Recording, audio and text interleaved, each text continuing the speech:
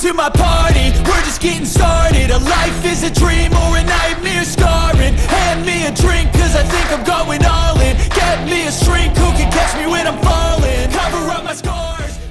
Alright, James Dirt RC here. So after riding in the snow the other day, I noticed clicking in my my differentials. I think it was in this one, or it could have been in here, but I think it was this one because it kept, every once in a while it would like bind up or something. And so I made a video, I'll show you. I took the differentials apart and put actual real bearing grease in their high temp, and the gearbox too. I took the gearbox out and put some grease in there, and it's exactly what was happening. The water from the snow outside, I'm assuming,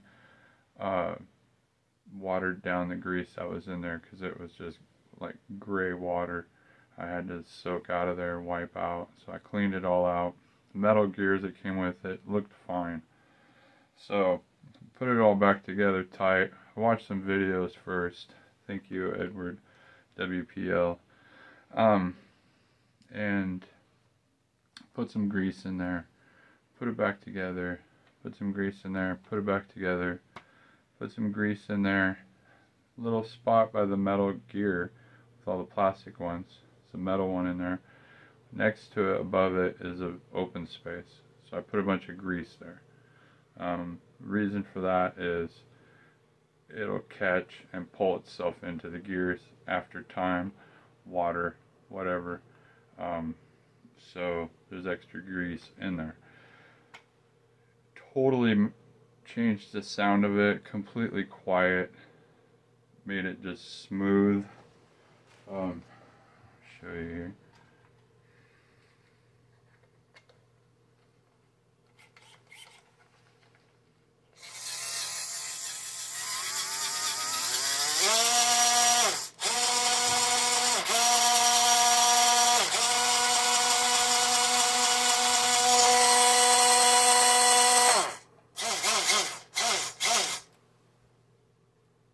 Pretty good. Pretty good. Love this thing so much. Some other things I've done to this. I put spacers back down in here to raise the body up from there. Took the springs out, cut them down a little, and stretched them so they're a lot softer. So when you go over something, it won't bottom out as bad because of the spring and how I have it adjusted. It's perfect. The front one too, put smaller springs in there so it sits a little lower. And then I put a drop of gun oil in with the springs. I took the rod out of the spring of the shock, and I put a piece of leather around it and cut it around the head and made a little washer seal, so it's like a damper for the shock. So this shock doesn't bounce around as much. It's a lot. It's not as these stock ones are pretty nice. You put that thing in there and it settled it down real good.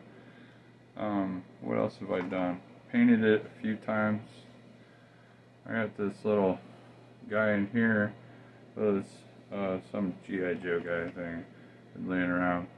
Took his legs off. He still is a little tall, so he lost his hips. Cut his waist off, and he fit in there perfect.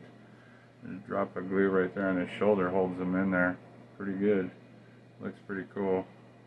And then my Rapid Monster came with cones, so I hot glued some of those in there. And then I had an idea. This guy's legs were just laying there. I was like, oh, I could use his boots. So there's some work boots in there. glued all this stuff on this time after painting it black because I really like it. I like it too because with the paintbrush it makes it so that acrylic will chip, so it's kind of cool. I get little chips in it when it wrecks. Let's see, what else have I done? Adjusted the front end a little bit so it doesn't have as bad. Bump steer doesn't bother me. It really doesn't. While you're 4x or crawling, I haven't even noticed it. One thing that was bugging me was turning left. It wasn't turning very sharp. So I started noticing that on the insides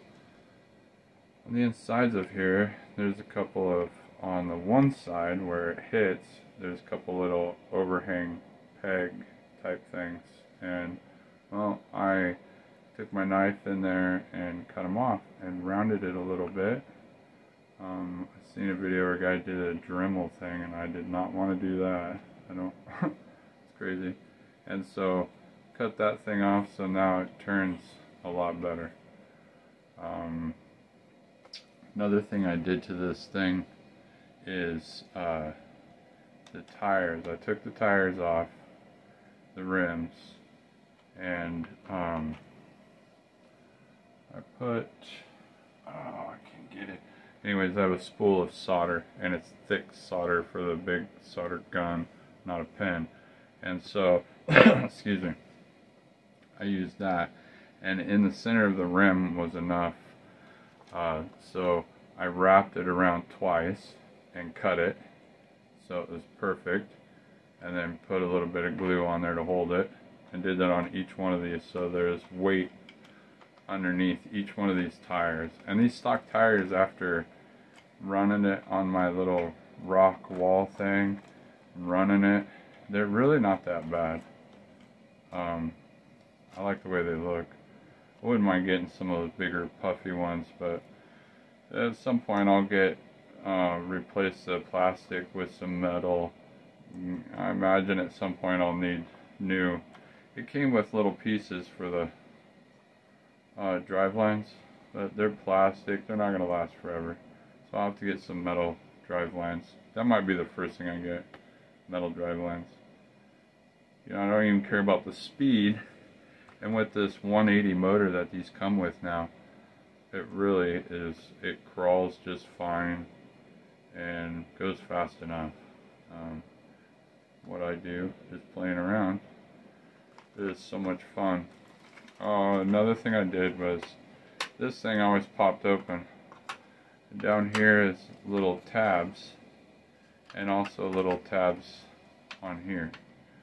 So what I did is I took my my needle nose pliers, and I grabbed the tabs down here, and I pulled out and twisted a little bit, and so these tabs that are on the inside here, I kind of just pushed down with my finger a bunch of times, and now it clicks, so when I roll, the battery doesn't come out.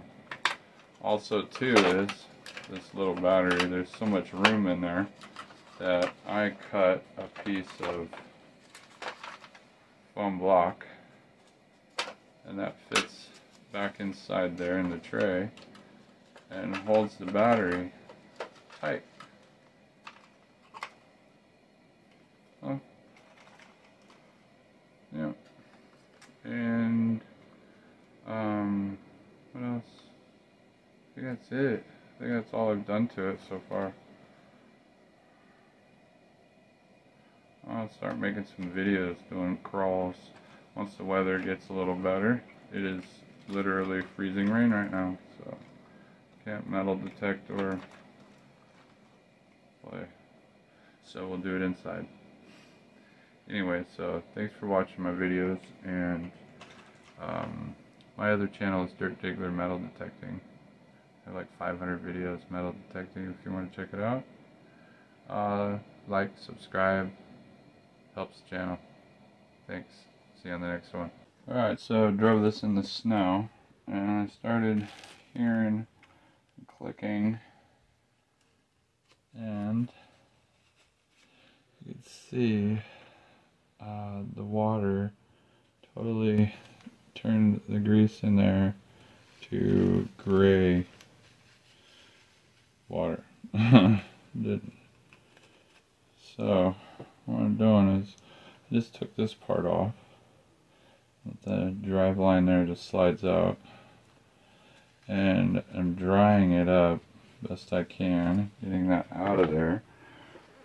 Once it's open, you can see the inside of the differential. Just hold the paper towel there and soak up some of that water, and you can see it. Metal gears are shiny. And then I have this grease. I have no idea. This grease here is for my BMX bike. I use for my sealed bearings and stuff. And it's a industrial grease. It stinks. And it's pretty. It's not super thick, but coating the gears, the inside, a little bit. Clean around the edges so it seals up nice. Put this thicker grease in there. It should hold up a little better to the water and snow, because I ain't done. It's still icy outside. So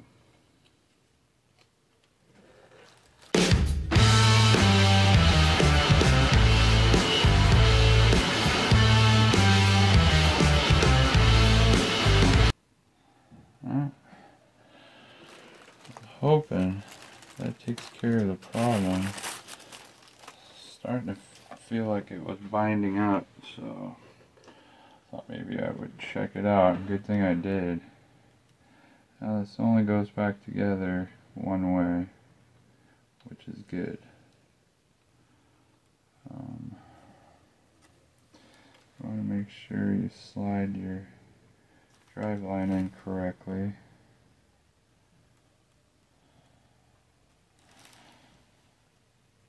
And then what you do is it has little pegs that'll fit in there, and it only goes one way. You just keep turning it until it fits.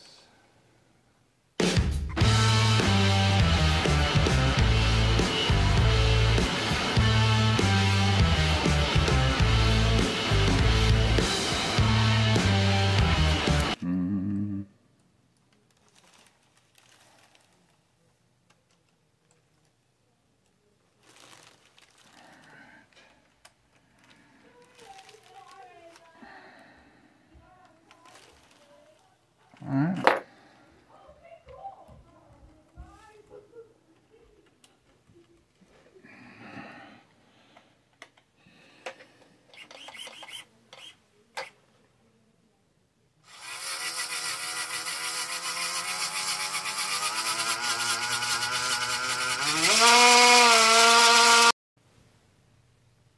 Got to hit record.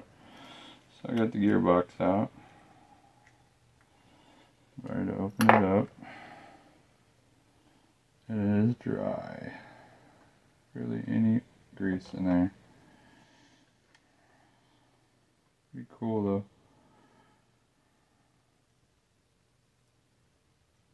Alright. So put some grease in there.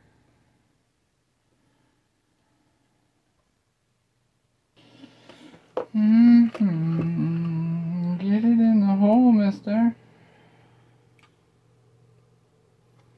Use a magnet. Use a magnet to hold my screws.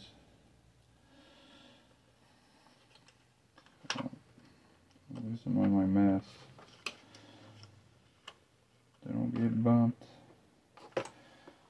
I haven't lost one yet. And if you drop one, you have a magnet. Find it. Pick it up. That and my other channel, I have 500 videos of me metal detecting, so dropping a screw, I have the equipment to find it. Alright, my foam block in here. A little battery. Get another battery. Big one. Alright. On.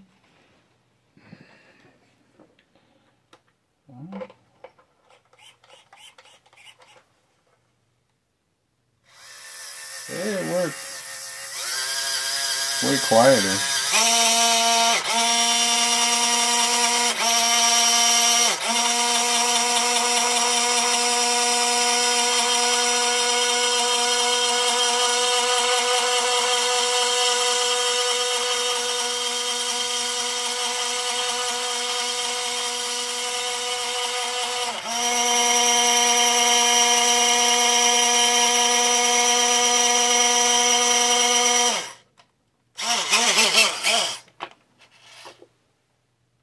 I love this thing. Thank you, WPL.